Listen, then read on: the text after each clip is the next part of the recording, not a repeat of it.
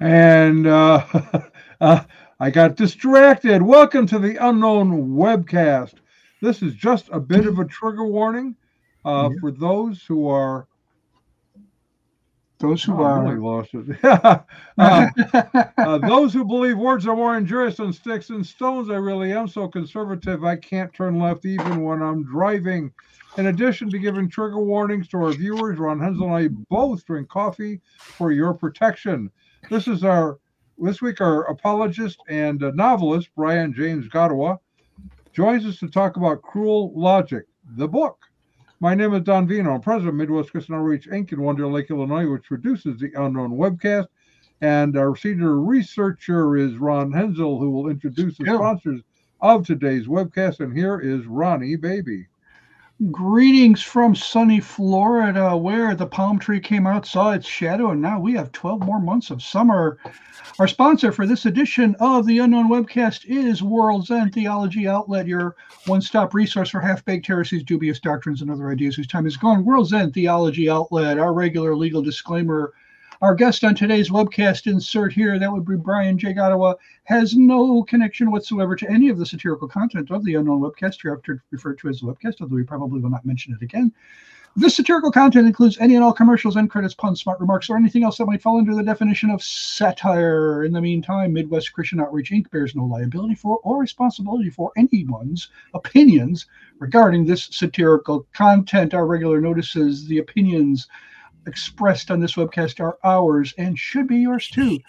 If you enjoy it, or if you find it really annoying and you want to inflict it on someone else, to ensure your continued access, please go to midwestoutreach.org, click the yellow donate button, and contribute as you feel led. And as you do, never fear, this webcast is Y2K compliant. And don't forget to subscribe to us on your favorite video channels. And now we introduce our special guest to our studio audience, Mr. Brian Godawa. Yeah. See, here we finally found someone who really gets into the attention and the affirmation. We were hoping that would happen. That was the whole goal. So we used to have fake applause where I held up my fingers and went, but now we have real fake applause. Real fake applause. Actual fake applause. It's the best kind. So, all right. Brian J. Godawa, what is so cruel about logic, and why is it a white supremacist invention? You know, this is to me, this is kind of going to be fun because we've never had just a novelist, a novel. It's a novel. It's a novel idea too. It's a novel idea because we really deal more with worldviews, non-Christian religions, cults, and apologetics. But as it turns out, Brian is an apologist and writes novels. He's very unapologetic about that. So no, and he has intertwined apologetics with the story.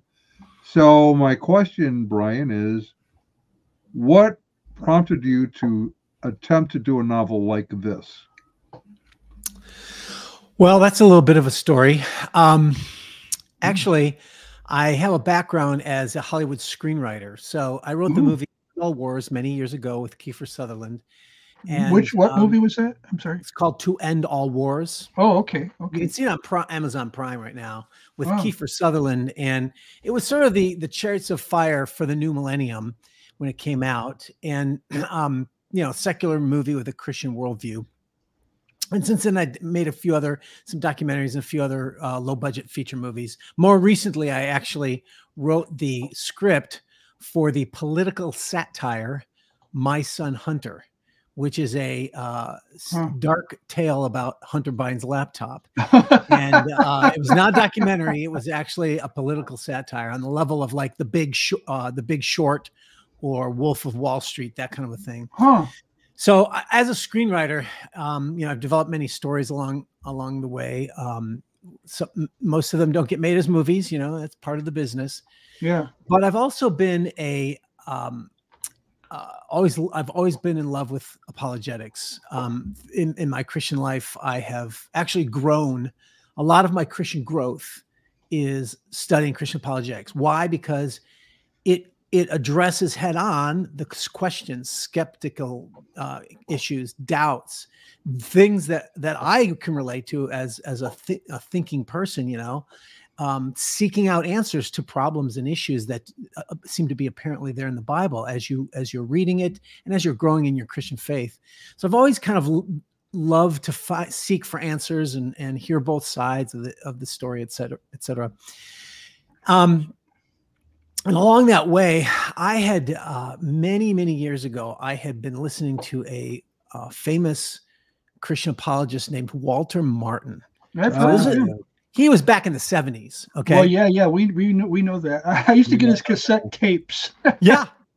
So I was actually listening to his cassette tape where he was on the Long John Nebel show in the 60s, right? Oh. And he was just you know, I'm working out the gym and stuff and listening to him, and he was describing in one of these shows, you know, his frustration with an atheist who he was debating, trying to explain to atheists that, you know, you have no foundation for your morality.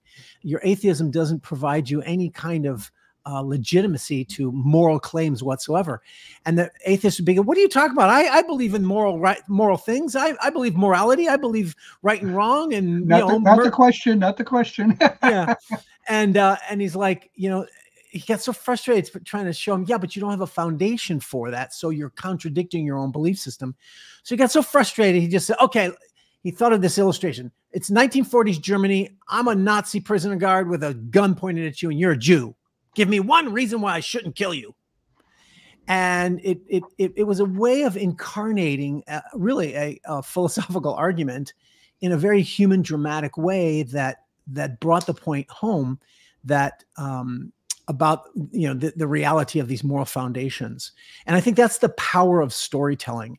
A story can, and Jesus told parables, right? So, you know, parables, stories embody sort of conflict of worldviews that we have in the world and showing which worldview would be superior to the others. And so I never forgot that. And through the years, I, you know, have been pursuing my, you know, screenwriting career. And I came up with this idea inspired by that for a movie called Cruel Logic. And the idea was that there's this brilliant serial killer. In fact, he's a professor of philosophy and he's at a college, and he captures university professors and he debates them. And the topic of the debate is his moral right to kill them. So he'll capture some evolutionary biologist or queer theorist or you name it, and turns the video on and says, okay, give me one, if what you say is true about reality, give me one valid reason why I should not kill you, and I'll let you go. So he's using this ruthless rationality, or like I call it, cruel logic, right? To deconstruct their various worldviews. And of course, it's not too revealing to say that they don't do a very good job of defending themselves. But that was sort of the premise of the script. And I wrote that script, and it won awards, and I tried to get it made as a movie, and I could never do it. You know, there's a million reasons why a movie can't get made and why a movie can get made. And it's a miracle that any movies actually do get made. So that doesn't mean it's not a good story. And I held on to it all these years. And when I began writing novels about 12 years ago, I actually started down the path of writing these Bible stories, retold biblical stories true to the Bible, but filling in, you know, the in-between that the Bible doesn't talk about. You know, if you look at Moses' life, you know, it's sort of poetic license, adding into the story. Yeah. Well, like, you know, you hear about the birth of Moses. Then you see 40 years later when he leaves, and then you see 40 years later when he returns. What happens all in between? You know, that's the kind of thing. But I also bring in the supernatural, spiritual warfare element of angels, demons, and watchers, and all these bizarre things and stuff that are in the Bible. And I use a little poetic license. So that's been my pathway. But I've always wanted to finally translate this Cruel Logic script into a novel. And so I finally did last year. Okay. And I released it in September. And the heart of it is that same principle of the killer, but it's also in the context of a modern woke university. So back when I originally wrote it, we were not aware of what was going on in the university with all the wokeness and the postmodernism, and a lot of it had still been sort of, under the covers, and they were teaching it, but it wasn't getting out. Yeah. And now that it's got out and it's infiltrated into all the institutions, right? And so I've seen the importance of the university, where the higher education is often where culture changes begin. You get the academics who are teaching their philosophies, and philosophy is always changing and seeking new ways, I would argue, seeking new ways to get rid of God from man. And philosophy uses philosophical realm, economics seeks to do so economically, all this. And postmodernity was the big one of the, Jordan Peterson talks a lot about this, how postmodernity mixed with Marxism sort of took over, with critical theory in the higher education system around the 60s or so. And Christopher Rufo writes on this. He's got an excellent book just came out called The American Cultural Revolution. And so they were teaching this postmodern rejection of absolute truth, of objective reality, and combined with that was a sort of cultural Marxism where it reinterprets the world in binary opposition of oppressed and oppressor, and it defines the oppressor as white, male, Christian, heterosexual, etc. The patriarchy. That's the definition, right? Yeah, I liked it back in 1989 or 90. I'm not sure. It might have been. It's somewhere between 89 and 91. I was working at a liberal seminary in the Chicago area. I was in the business office, and I knew every single student because I had to approve every student's registration. Because we had to make sure they paid their bills. And I also did student housing and student loans. Eventually, I did everything. So everything financial, I guess. And one day a student, I saw them often, they would come by. Usually I saw a student more than just once a quarter or semester, I'm sorry. And one of them came by, and he was usually a very jovial student. And I could tell something was bugging him. And I said, "What's the matter?" And he goes, "Well, can't you tell?" And I go, "What?" And he goes, and finally he says, "Look, just look at me. Just look at me. You can tell. I'm white and I'm male. Everywhere I go, I oppress people. I can't help it." Now, this is like 1990. Yeah. Yeah. And this is around the first time I heard, it was 1988 was when the article White Privilege, Unpacking the Unseen Knapsack was published by Peggy McIntosh. Yeah. And I was starting to hear this new definition of racism. This is 1990. Black people cannot be racist because racism is always, it has a component of power. And if it doesn't have power, then it's not racism. So all these new definitions were starting. And thankfully, we kept on having these cutbacks in staff because they just didn't know how to manage a budget there. There's something about being in a liberal seminary that keeps them, they don't think money is real. It's like that Saturday Night Live sketch where Elizabeth Warren said, "Well, here's the thing about money. It's not real," Yeah. Well, that's the way they all thought. They literally did, They literally thought money is just not necessary. Well, sadly it was. And because of that, I was one of 3 cuts, including the of all things, ironically, the lady who was in charge of diversity at that time, they already had a diversity officer in 1990, Yeah. And they hadn't heard the words equity yet and inclusion. But so this was brewing. It was also at that seminary that I first heard the word homophobia, first time. Yeah. And I had to ask, what do you mean? And this is, so that was, 34 years ago. Yeah. Third of a century ago. I mean, actually, it began in the 60s, you know, with the critical theorists, Max Horkheimer and those guys. And then how a lot of them had come to America and began teaching with postmodernity in the, you know, in Columbia and everywhere. So the oppressor oppressed class, the oppressor is the white male heterosexual Christian, and the oppressed is everybody else. It's everybody who's in a so-called minority, whether it's color, female. You forgot to put cisgendered and straight in there, right? Or maybe you did and I missed it. But yeah, because if you're not a straight white male, well, then you got some intersectionality going on. Yeah. Yeah, so you know, we see that now. Obviously, that worldview has captured all the institutions, government, the arts, media, everything, and it's destroying America. It's destroying the world because it's not just in America, of course. But nevertheless, my contention is, you know, that I've always believed, following Francis Schaeffer, who argued that, you know, the culture is affected by, it begins in academia, where the scholars study and develop their ideas. Then they teach those ideas to the students. The students philosophy, go theology, out, the arts, absolutely, culture. Yeah, they go out and they get jobs in the real world, and they bring that idea, those ideas with them. And then the arts, you know, those of us in the arts, we do like to read a lot of philosophical things or a lot of ideas. And so a lot of artists get exposed to it. And then that comes out in the TV and movies and music, etc.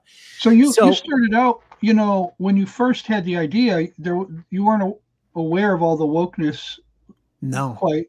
So you must have, when you said, okay, I'm going to take this screenplay and turn it into a novel, and you had become aware of all the wokeness, that had you already had a good research background in things like cultural Marxism and, you know, just a little. But in the course of writing a novel, you do your research. And actually, I also had to deal with the critical race theory, attempting to get into my own church. So I did intensive research in order to deal with it. And that helped a lot. But so I wasn't aware of it when I first wrote it, but it actually makes the story much more fuller, because as you had indicated, it had always been there from the 60s onward anyway. Right. And this embodies one of the major themes of my novel, which is ideas have consequences. And what that means is, you know, when you have a university that is teaching there's no objective reality, and no knowable objective reality, right? And everything is oppressed into these arbitrary classes that have been determined by those in power. Ultimately, they believe that there is no truth or morality other than power. And so they really believe that power is their God. From a Christian worldview, you'd be saying power is their God. It's their deity, because they'll do anything to achieve power. And that's when you understand that's the motivation of this worldview. That's why you understand the insanity of the things they say. They'll say insane things like a boy can become a girl, you know, these kinds of things. To the normal person's scientific mind, it's like, this is insanity. How is it? Well, when they have their worldview of power, then anything justifies the twisting and manipulation of language in order to justify them overthrowing those they perceive in power and getting in power over them. So power is their God, but one of the big problems with white males is that they have power. Well, wait a minute, doesn't that make us good? And one of the things they argue against is hierarchy, because hierarchy assumes power, assumes a power structure, but at the same time, they're going after power. They're making power grabs all the time. Yeah. They are seeking to become the oppressor. And by the way, logic is not particularly important in this worldview. Logic becomes a tool to manipulate and justify, rationalize one's own prejudices, as Nietzsche would say. So to point out the hypocrisy or double standards, it doesn't mean they don't have double standards. They have no standards. They just have power, and you have it, and they want it. It's like, So, was it earlier last year when somebody said, I don't care if the Hunter Biden laptop story was true. yeah. I don't care. I don't care if it was the biggest lie ever told on the face of the earth. I wanted that to be kept out of the media because there's no way Trump could get elected. You could tell all the lies you wanted as long as it kept Trump from being elected. Exactly. So they're driven by that worldview, right? But there's something else that's a part of it. And, as it always with all secular ideologies and worldviews, they all are ultimately founded on a negation or a rejection of the Christian God.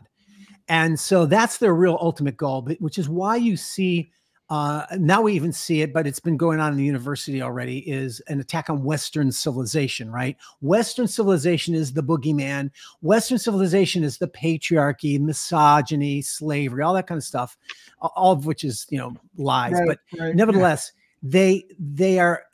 so in the university, most all Western civilization requirements that had been, in the university for decades are all gone now. So, and the reason why is they want to get rid of civilization. They are literally want to, and to do that, you have to get rid of history. Yeah, you have to get rid of everything basically. But my contention is, but what is Western civilization founded on? Well, ultimately, it's Judeo-Christianity. Now, there are some other mixtures in there with Enlightenment components. Nothing's absolute and perfect, but nevertheless, certainly the morality, the notion of morality itself is founded on Judeo-Christian morality. So ultimately, they are seeking to destroy God, to get rid of God in the culture and in society and everything.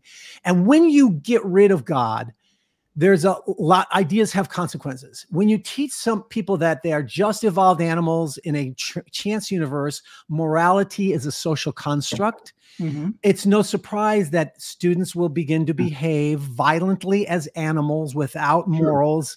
And what do we see now? We see students rising up, promoting genocide in America, promoting genocide of Jews in the 21st century, right?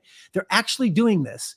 And why is it? Because they've been taught this worldview, and ideas have consequences. And so I wanted to bring that totality picture to light. What's going on in the universities, how it affects people. So one of my main characters is actually a young evangelical student, freshman, first year. Danny is his name, and he's a basic evangelical Christian, and he goes to the college, and he gets caught up in it. He gets manipulated and caught up in the social justice movement, and it takes him down that pathway of what we now hear is called Christian deconversion or Christian deconstruction.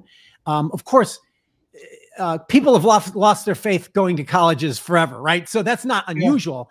But, nevertheless, we have this new term, and it's being touted a lot by celebrities who've lost their faith and all this. So I wanted to wrestle with this idea of what happens when you get rid of God and what are the consequences of it on a personal level, on a societal level, and in terms of knowledge and knowledge institutions, right?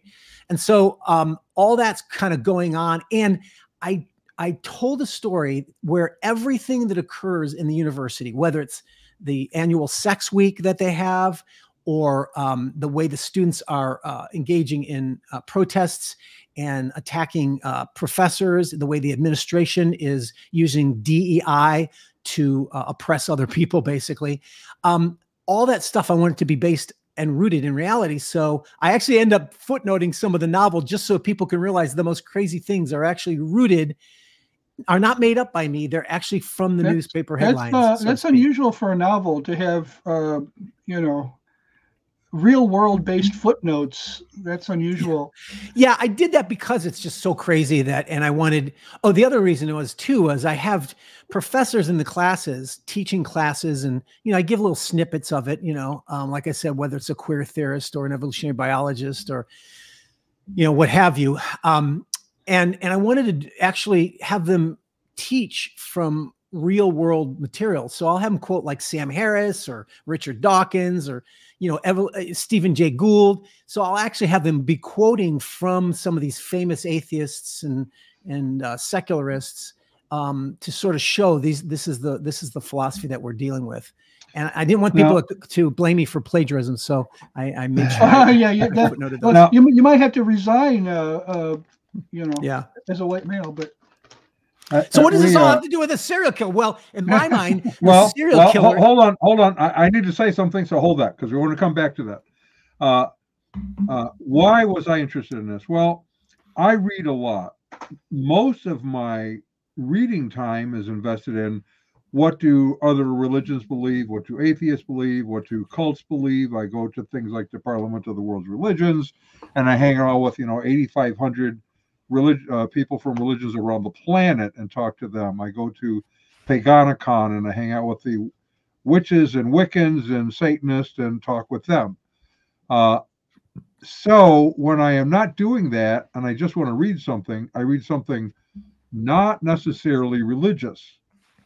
And I gravitate towards sort of dystopian books or serial killer books, kind of like this. And your title intrigued me.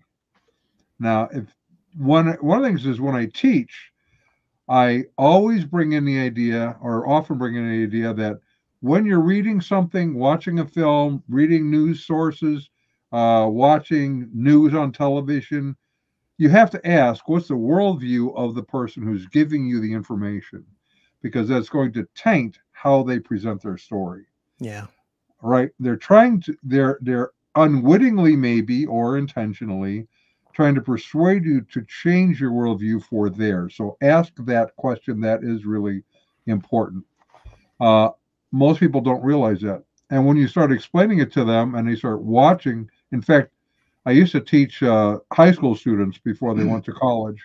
I would go down for a weekend to Cortez, Colorado, and I would go through all of this. What's the worldview? How does it work? And then I would say, okay, now we're going to watch a film. We're going to have a Sunday afternoon film watch. Get the popcorn, get the pop. And there was a film, I have to remember the title of it, that we would watch that have 3 specific worldviews in it. And you have to figure out what the worldviews are and tell me who the best worldview is, what the worst worldview is, and what is the most honorable one. And it's about a race across the desert. The best worldview, it turns out, is the animistic worldview, American Indian. The worst worldview is the Christians. They are liars, connivers, and thieves. Of course. The most honorable worldview is the Muslim, who gives a hat tip to the animistic guy. They were shocked when they saw that in the film that way. And we see it all the time. So I was sort of interested then in what you're doing, because you're saying, okay, the Christian worldview is superior, and here's how we see it play itself out in this scenario. Yeah. That was the apologetics angle. But there's also another component to that. See, although I've loved apologetics and philosophy for all my Christian life, I recognize that not all Christians do. Sometimes it's over their head. Sometimes they just don't like it, or it's intellectual, or it's boring, whatever. And I don't say this in terms of judgment. It's like people are created differently, and not all people are interested in things like philosophy. And a lot of times I can see why. But I also want to help people understand and appreciate it and realize, well, whether or not you like it, it's changing the world, right? So I thought, well, what would be one of the best ways to combine my loves and interests, which is entertainment and, serial killer movies like Silence of the Lambs, and my interest in philosophy and apologetics. And that was where the two perfectly sort of fit together, where it places the apologetics within an entertaining narrative context that allows a person to learn a little bit and push their their brains a little bit, but not so much that it's this, you're reading some kind of a textbook by any means, Right. It also has the thrilling component, the thriller component, and will they catch the criminal? Will he get away? That kind of thing. All the tension of people who are seeking, who have to defend their lives, defend their beliefs with their very lives, right? Or no, defend their lives with their very beliefs, whatever. That element is very interesting and entertaining, regardless of the apologetic element of it. So it's both of those components are sort of going on at the same time with Cruel Logic. And that's where I think so far I've been encouraged to hear from people that they are picking picking it up that way, and that's a good thing. Well, we were talking about CRT and deconstructing your faith and those kinds of things, and something that is happening a lot with that these days is those who are progressives deconstructing their faith. They still want to sort of appeal to the Bible. Yes, they do. But they don't really like what it says. And one of our sponsors actually addresses that. Yeah, our friends at World's End Theology Outlet, your one-stop resource for half-baked heresies, dubious doctrines, and other ideas whose time is gone, has some questions for you. Are you still trying to figure out how to clean up in the ministry business? Do you want to finally learn how to get to the bottom of growing a successful church? Would you like to flush away your failures and start having your best church now? Well, then you need Charlatan Ultrasoft, because nothing says theologically soft like Charlatan Ultrasoft.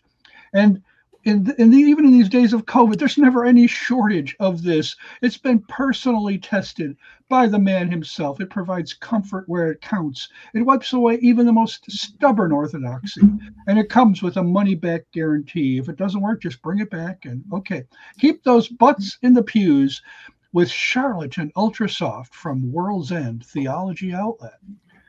So we got to pay the bills. In any case, I didn't know anything about this world of script writing and, trying to get your, sell your scripts or however you get it produced into a movie until several years ago. I didn't realize there was a man in my church who was actually doing that.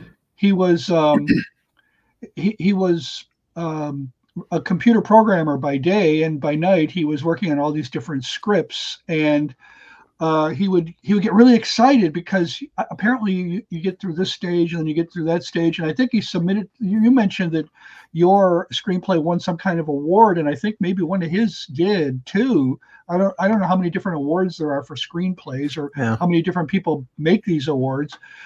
And he never got one. I mean, there were times we thought he was like that close, and then something fell through. So it's a different world. But I guess this raises a couple of questions in my mind. So I'll ask them both at once, and you can answer them. First of all, maybe it just is one question. When it comes to, what you also introduced here is the idea of taking a screenplay and turning it into a novel. And I know it's been done before, but very often it's done after the film is made, if it works that way, or simultaneously it comes out as both a movie and a book. Yeah, that happens as well. The idea of, gee, I tried to sell this as a movie, now I'm going to just put it out as a book. And of course, do you think maybe it could still be a movie? Maybe this will help it become a movie. Who knows? Maybe. But in terms of influencing culture, it sounds like maybe you think that films would be, or these days are, the way the culture is primarily being influenced as opposed to books. Is that why you chose it first? No. I think they're both equally. It's funny you say that because I just have always loved movies, and it's just who I am. I've been an artist, and I've always loved movies more than anything. But I also have loved books. Like when I was younger, I actually read a ton more than I even read now. But I think they're both equally influential. There was a time when I didn't think that, where I was thinking, oh, come on, this is a visual world. Right. For better or worse, and mostly worse. I think people don't read books anymore. They're watching videos and YouTube and all this stuff, and the attention span. And I believe there's a real component to that. But I was shocked to find out when I started writing my novels and started selling them and marketing them, and they took off. And now, now, I'm writing novels about Bible stories, and I dominate the top 10 lists of a couple different categories, Christian, biblical fiction and such. And people are hungry for it. But my point is that I sell a lot of books, and I sell a lot of physical books. I also thought people would buy more digital because it's cheaper and it's the way of the future. And I embrace it. I got rid of all my physical books. I like digital books, but yeah. And I understand everybody's proclivities, right? But I was amazed to discover now the pendulum's kind of swung back in the sense of people are still appreciating the physicality of things, and people still do really read a lot, and not just my books. Christians, of course, I do think read a lot, but in general, because I'm in my world of publishing, I try to keep up with things, and I find out that just if you look at traditional publishing, they've been having some problems and issues and such. But in terms of self-publishing authors, it's just exploded. And as a whole, we are selling so many books, it blows my mind. And that kind of leads to the other question that I was kind of forgetting. Not only are independent publishers coming to the surface, but indie films are big. Yes. Yeah. And now when you think of an indie publisher that made it big and then it resulted in a movie, you've got The Shack. To me, this thing was self-published before it was traditional published. Sound of Freedom is the most recent, Okay, yeah. So we're seeing a lot of that. And did you ever think of going the indie route in terms of making Cruel Logic as a film? Yeah, I have, and I've tried to. But it still just haven't money, been successful. Right? You still need money. Yeah, lots of money. And now I think Cruel Logic could be a great series, streaming series, actually. One season series, but you can get a good 8 to 9 episodes for a much richer story now, and that's what I would like to see it as, rather than a movie. But so I do believe movies are very influential, highly, and television, and in a way that's not even aware. People pick up the stuff and don't even know it. You know what I mean? Like, so they're watching, the point of it is, the power of story is it draws you in with the entertainment value. You let yourself go, you follow with the hero, with the protagonist along their journey, you cheer them on, you root them on. And as the hero or the protagonist learns their lessons, so to speak, in their story, you as the audience, because you're rooting for them, you embrace it as well, whether you agree, whether you think so or not. And so that's the power of story. And some would call that manipulative. It can be manipulative, but no more manipulative than logical arguments can often be manipulative too, right? Sure. So it can be manipulative, or it can just simply be the power of human emotion and drama, the way God created us, which is why God used mostly story to communicate his truth to us. Right. Well, and we like, most of us at least, like good morality tales. Yeah. Whether it's film, book, whatever. We like good morality tales. However, as you point out, you start picking up other aspects of your worldview, say through Star Wars, for example. Sure. Love Star Wars. How much has that influenced culture toward Eastern mysticism, though? A lot. Sure. Same thing when The Matrix first came out. I took my son to see The Matrix because it gave me a great opportunity to talk about what is it that they're telling you about reality. It's a great story. It's fun. It's, a lot of action, like the characters, but it's not a Christian film. No. So what is it that they're telling you about the world? In the final Matrix, you have Neo. He's dead. And he's laying on this plank, sort of, and there's a cross beam, and he's stretched out like Jesus on the cross. And of course, we know that he just died to free all those people. It was clearly he was borrowing they were borrowing Christian imagery to tell a pseudo-Christian story. Both of the brothers who made the movie were really into Gnosticism. Yeah, they'd studied it. So, and Nietzschean, they actually were self-proclaimed Nietzscheans. So they actually, and that's why they had no problem using religious imagery, because they know. By the way, that's how. And I write about this in several of my books, Hollywood Worldviews, but also The Imagination of God and God Against the Gods. These are all books I've written that deal with the notion of subversion, how story subverts opposing worldviews. And how it does that is you tell a story that by using what is, well-known or common in the marketplace or in the culture, you know, things that people are very familiar with. You use those images, those constructs, those motifs, right? And you tell your story, but you redefine those images with new meaning and whatever your meaning is. And so, yeah, in fact, I wrote an award-winning article on Matrix when it first came out, you know, the first two movies. And I tried to explain and show how they're using Christian imagery to subvert Christianity. And the salvation that was offered in the Matrix was self-salvation. So Neo was a Christ figure in the sense that he was the emblem of what we all can be in saving ourselves, right? And the filmmakers actually admitted this. I mean, I read their interviews with them and such. They have no shame in it. You know, they actually believe, yeah, we're subverting culture and stuff. But by the way, everyone does that. Even God does that, where you use images and, you know, stories, cultural elements, right? Yeah. So that's how, like, you know, we've heard the latest outrage about all the woke reinvention of stories, you know, whether it's the Snow White, you know, and some of them have caused trouble, sure enough, but some of them have not, and some of them are getting away with it.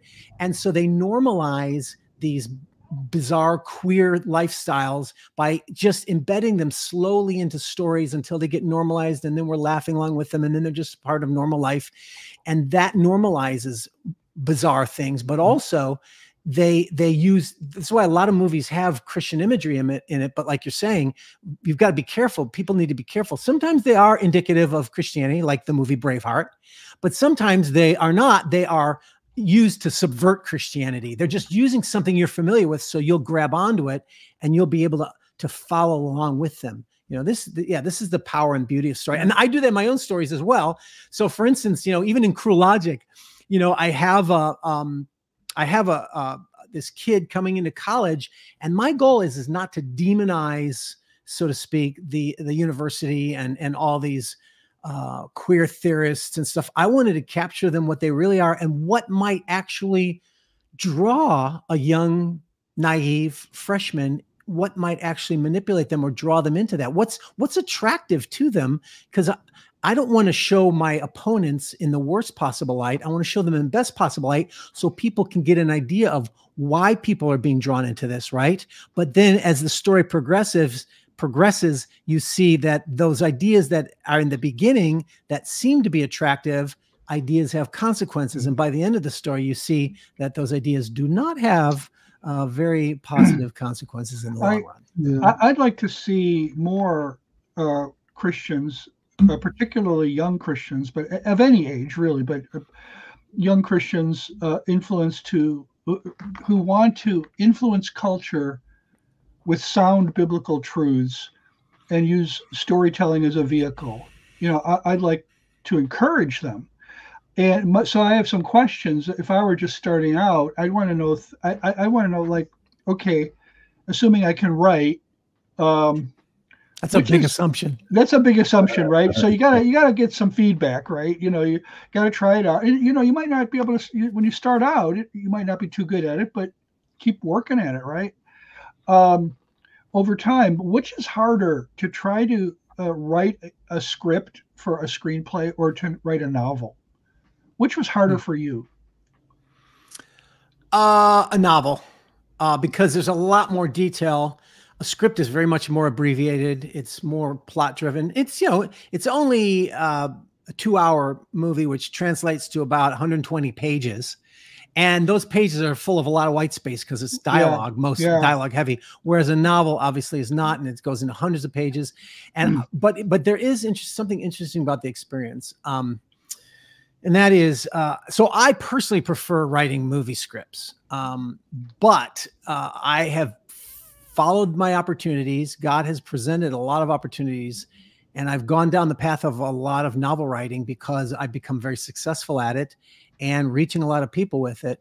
And so you know, rather than just clinging on to what I want, if I see God's blessing me and this is working well and it's helping people, I follow that pathway. And that's where I am right now, where I'm doing more novel writing than I am doing movie writing. Before, it was more movies than So it's novels. harder, but it's been more rewarding for you. In some ways, it's certainly more rewarding. The thing about movies is the hardness of it comes in interacting with the people who have the power and the money. And so when you create a story or write a screenplay script, of course, we must be humble enough to acknowledge that we're not perfect and we need help, and it's good to get feedback. And so the goal is to find creative people who understand story well and can give good feedback to challenge your story and make it better and stronger. And that often happens, but unfortunately, there too often people who have the money and the power aren't that good with story, and they are trying to force you to change things in a bad direction. And that's why a lot of movies end up really poor, but also it's a struggle as a writer, because you're like, oh my gosh, how can I fulfill this demand that I know is wrong, but I got to try to make it work anyway, you know? And that's the downside of that world, where you are beholden to people who are not necessarily worthy of the authority to craft that story. So that's the real negative side. The great side for me on novels is I hire an editor to challenge me, and she rips apart my stories, my first drafts. So, like, you know, but she's got the skills and she has the knowledge to do so. She has the right to do so, and it makes my novels better. But nevertheless, you know, I spent years trying to get movies made, and I've only got I can count them on my one hand, right? And it was worth it to me because I love movies, and I love making movies. But just pulling back and realizing, yeah, I've written so many scripts that are Oscar-winning scripts sitting on the shelf. You know, every screenwriter will tell you that. But all my novels, because I'm self-published, all my novels get out there. So I'm writing more stories, reaching more people than ever before, making more money than I ever had in Hollywood, right? And the effect that, like what you were indicating, is there is a deep effect on people that has been very fulfilling for me as a storyteller. I remember this is just my unique journey, you know. Everybody has different journeys. Well, but it's interesting though how many people how their unique journeys are overlapping, you know. And how different they are from, like, what I was thinking when you talked about being self-published and being so successful at it. You know, it was like, I don't know, 20 years ago when self-publishing had a stigma. Oh yeah. In fact, it was called vanity publishing. Yeah. And I don't hear that phrase anymore. People are making too much money. Yeah, and it's not just the money, of course, but the money represents the audience, right? And you know, we have authors like Brandon Sanderson, who writes sci-fi fantasy, and he puts up a Kickstarter for his next 3 fantasy novels, and he raises over $40 million. Whoa! So it's like, dude. And there are self-published authors who could not get, including myself, who could not get an agent or could not get in the trad publishers, traditional publishers. And they are not only making more money, they're dominating the bestseller lists above these traditional published authors. And we're making the higher profit that we deserve as authors and creators of our material. The pathetic royalties that you get from traditional publishing, 10% and less, unless you're a celebrity. Yeah, but Don just sent me one of those pathetic royalty checks. Yeah. And so it's kind of funny where it's like, I mean, I'm making, you know, up to 70% royalty versus 8 to 10%, you know. And so there's many different levels in which self-publishing, thank God, has become, like you said, it's broken out of that stigma, you know, the stigmatization. But there's also part of the problem, which is, well, thank God for the internet in that sense, which allowed us the ability to do that. But honestly, thank God for Amazon. And I know there's a lot of bad things that Amazon does, but those systems that enabled writers like me to be able to blow out and go full time and become a well-known author, I could never have done it without Amazon. Well, you know, so here we have when I self-published my master's thesis, and about a month or 2 after I published it, I got a call from an adjunct professor at Dallas Theological Seminary. He wanted to know if who asks this question? Can I use your book in my class? It's like, Yeah. It's like, I mean, I went to grad school. I don't remember any of my professors saying, I made sure to get permission from all these authors before I put this on the reading list. So whatever, all it really helped me do is realize that, hey, you know, professors are reading this book and they're assigning it in class. You know, that's all it did. It didn't really make me a lot of money, although that was a year when I made probably more than usual. But what happened that enabled me to even do this in the first place was the technology. Yeah. You know, not only the digital technology of being able to submit my copy to an editor in Arizona, who then, but then the new kind of publish on demand technology that allowed them to print a book like one at a time. Yeah. I mean, all this new now changed the world. It did. Now what's changing the world, and I'm wondering if you have any thoughts on whether this will change the world of independent filmmaking, AI. Yeah. I mean, could we be seeing?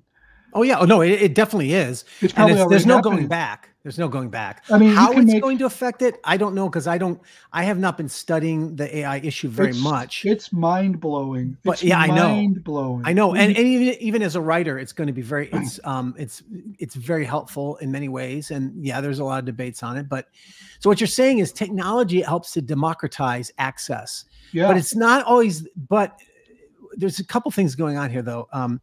First of all, like. It saved the independence and the individualism that we need for a proper balance of society with the community and the individual, because the individual had been completely squashed by big corporations and big systems, you know, like trad publishers, all the top 5 big publishers owned everything.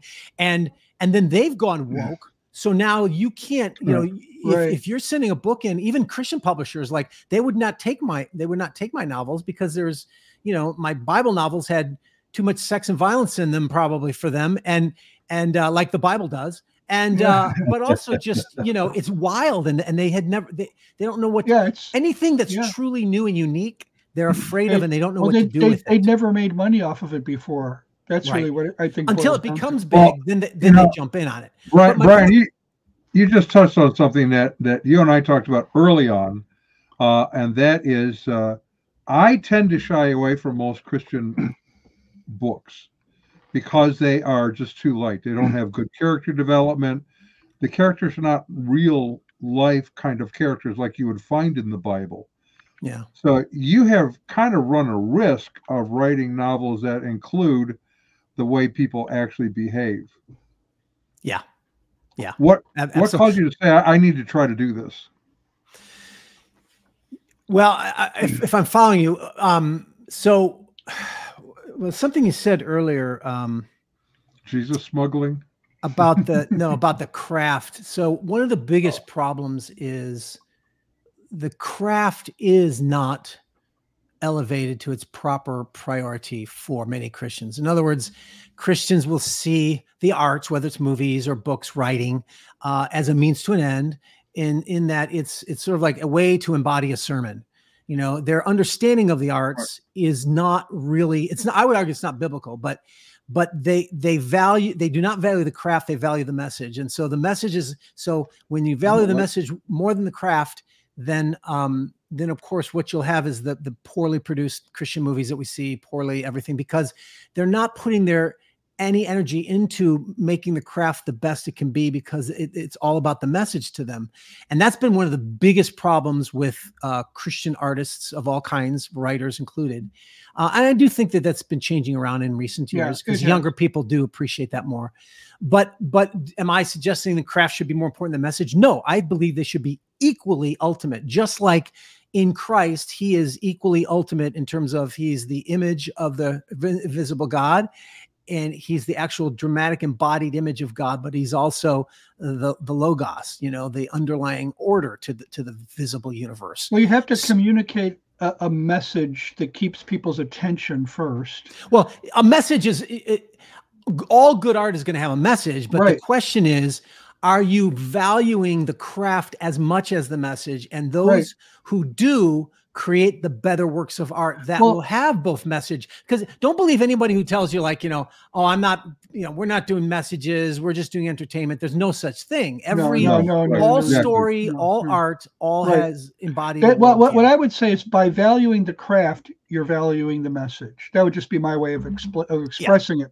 Because, if I don't, I have seen websites like this when the web was new, websites with pretty interesting, important, maybe even, worthwhile content that absolutely failed because there was no interest at all in making it even desirable to read and to look at. It was ugly. Yeah. And the same thing, you could take that same principle and apply it to Christian music, to Christian film, to Christian books. You need to, in fact, you read Charles Spurgeon's lectures to my students. And, he spends a lot of time talking about delivery, talking about, your vocal inflection, your facial expressions. These things were not lost on the 19th century preachers. They understood them. They had to stand up in a huge auditorium sometimes with no amplification and hold their listeners' attention for, an hour or however long they did it. By the way, that's why I think a lot of Christians and conservatives in this world are losing the cultural battle because we still value logic above all. And I'm not against logic. I'm not anti-rationality. I'm not postmodern. But when we have to realize that rhetoric is just as legitimate. And basically the bottom line is in fact, I was just reading Christopher Rufo was talking about this very thing, that it's the rhetoric that's going to capture the hearts and souls of people, and that will trump logic. Rhetoric will trump logic. Well, rhetoric is simply the art of persuasive speech, particularly. And Paul said, "Knowing the fear of God, we persuade men." So he was not at all. I mean, yes, he believed that it was God who ultimately did it. It was not ultimately up to him, but that did not give him license to neglect his efforts at being persuasive, at using good arguments, at holding people's attention, being, I hate to use the word winsome. I think it's been assigned too high a priority in many cases, but he was all things to all people. And that was a communication device.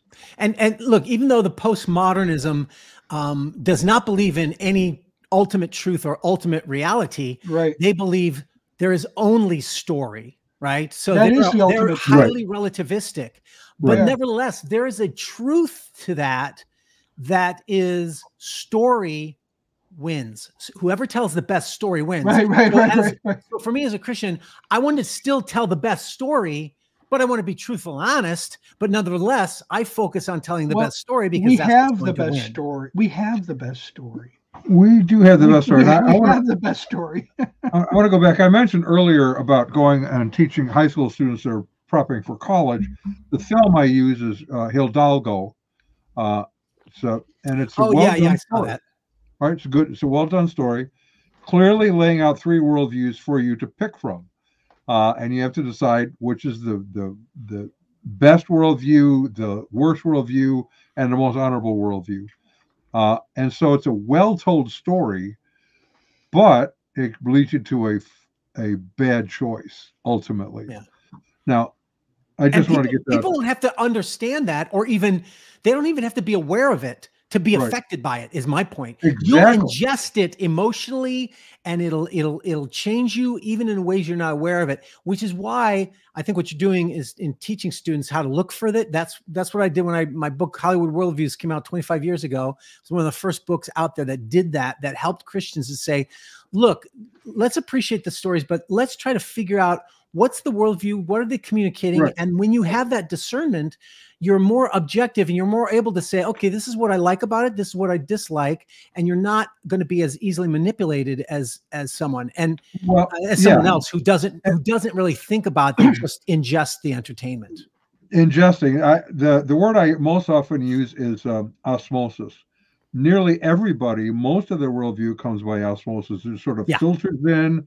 The people you hang around with, the books you read, the movies you watch, all of that filters in And then one day you wake up and you go, where did I get that idea from? And you can't even put your finger on it. Yeah, exactly. Yeah. And they don't, this is why I constantly hear people like, and when they're talking about their beliefs and their ideas, and I'm like, you got that from television, you got that from watching movies. No, I didn't. It's like, you're so ignorant, this is, it's frustrating, but look, here's what I do in my stories, including Crew Logic.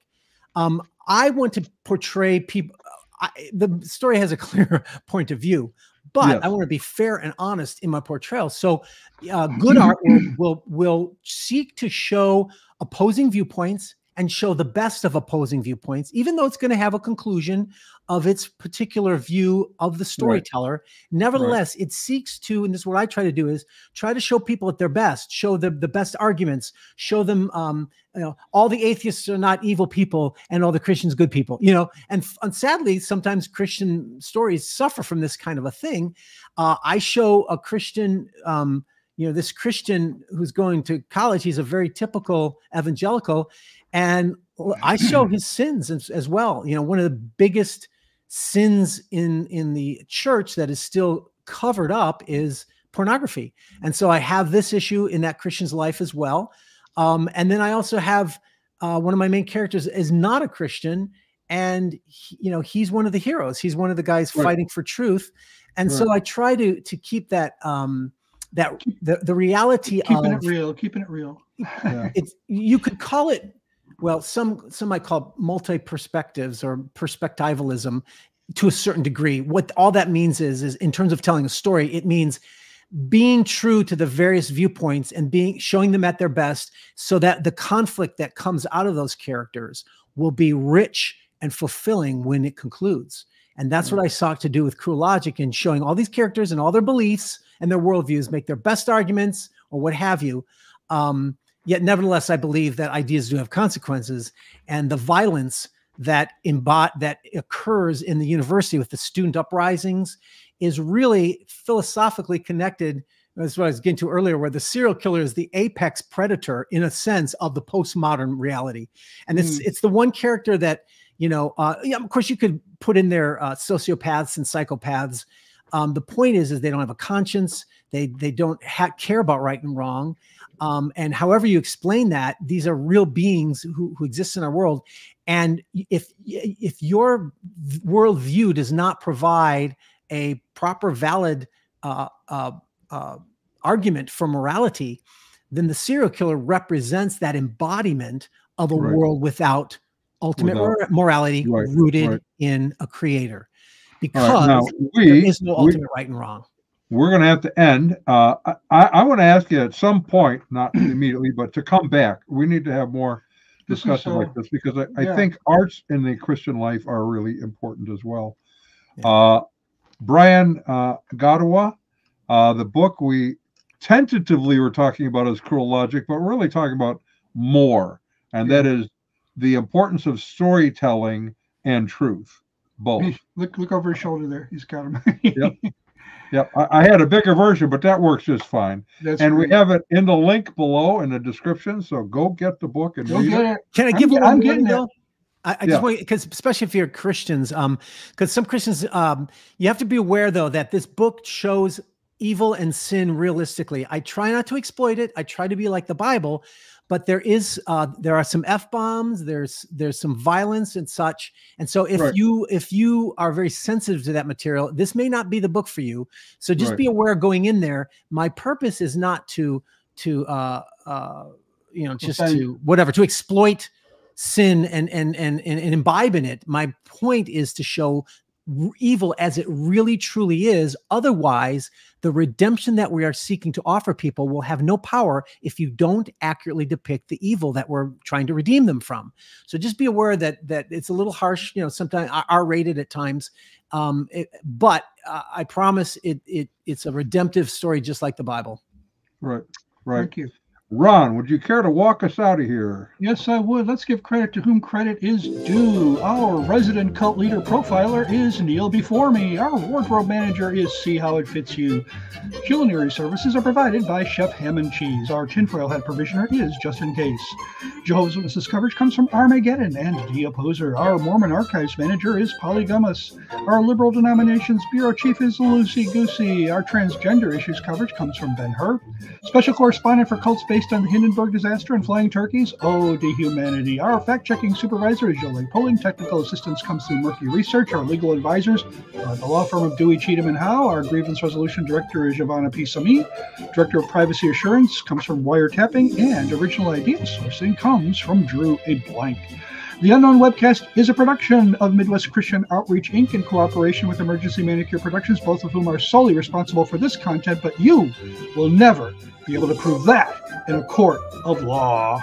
Never. And you'll notice I changed the copyright date, Don. I don't know. I did notice that. I was going to have to remind you, but I see no, you did not have to. This 1 year, this is the first time I remembered. How long have we been doing this? I don't know. Like 7 years now. Wow. Okay. All right. Thank you, everyone Brian. out there, adios. Thanks for having me, guys.